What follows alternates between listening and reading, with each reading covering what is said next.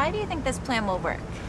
Well, what I want to do is build a shelter immediately, like within the first 90, 120 days. Bring together all these nonprofits, bring in an entry system to where we can identify these individuals, identify their core issues, and pair them up. While we're doing this, we're going to have some successes and we're going to have some failures. Where we have failures, we'll innovate something new.